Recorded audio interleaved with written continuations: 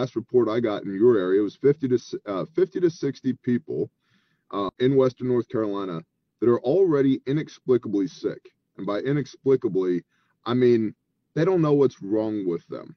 And the reason for that is all kinds of shit has washed into that river. Literal human feces from septic tanks that were ruptured, wastewater treatment plants, thousands of cadavers, even though the official reporting is that it's only 213 dead.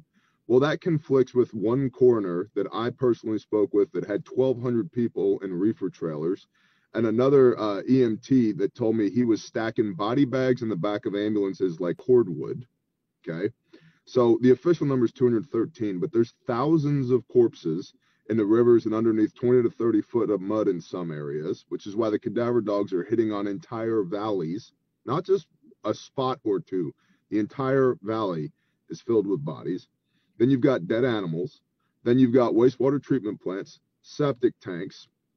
You've got NFS, Nuclear Fuel Services, that lost, the official reporting is they lost training barrels, right? Training barrels, 55-gallon drums that they use for training purposes, even though, part of what we do on the Caleb House side is very intelligence driven. And so some of my Caleb House guys came out for this grindstone operation because we needed intelligence.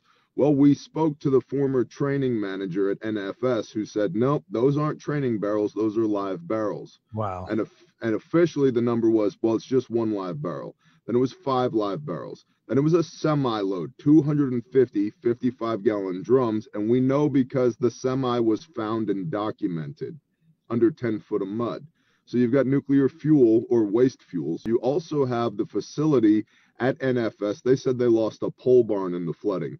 They didn't. They lost a 10,000 square foot decontamination unit and all the contaminated parts and all the decontamination equipment washed into the river. Then you've got a PVC plant. You've got multiple concrete plants, all of which washed into the river.